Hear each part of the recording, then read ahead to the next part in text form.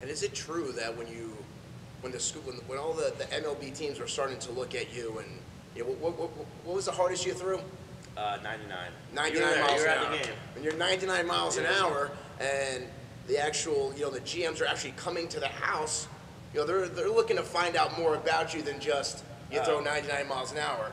I remember when there were days when Steve was leaving, so they wanted to know about your whole family. Everybody. They wanted, so it's like, and a lot of the college coaches are doing the same thing. They're searching through social media. They're seeing what kids are like. They're seeing what their makeup's like. They're seeing, who they're hanging out with and what's going on, because that's kind of like their baseball resume or personal resume is your social media. And with you, they invested to come and actually sit down and kind of go through the ins and outs of what the Nikorak household was like. Yeah, I remember not only just my family, but I remember my principal telling me that there was, scouts or higher ups from other teams that have been stopping in at his office, asking him about me, what kind of student I am, asking just random teachers of random classes that I've had, like, okay, what kind of guy is this?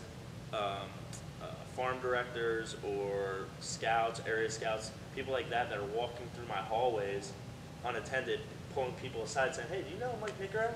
Like, yeah, okay, well, what do you think about him? Tell me something about him.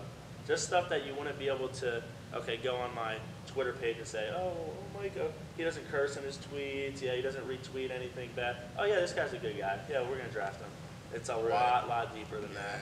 And there's so many ridiculous things that people are putting on Twitter and Instagram and Facebook that they think it's cool. Oh, at the moment, the people that don't think it's cool are the ones that count. I remember I was really young and I just got a MySpace or something like that, and I put a curse word on MySpace or something little, like it wasn't anything crazy, but I remember I got a call from my brother Steve 5 minutes later. You better take that down right now, and I better not see one more on your social media ever again.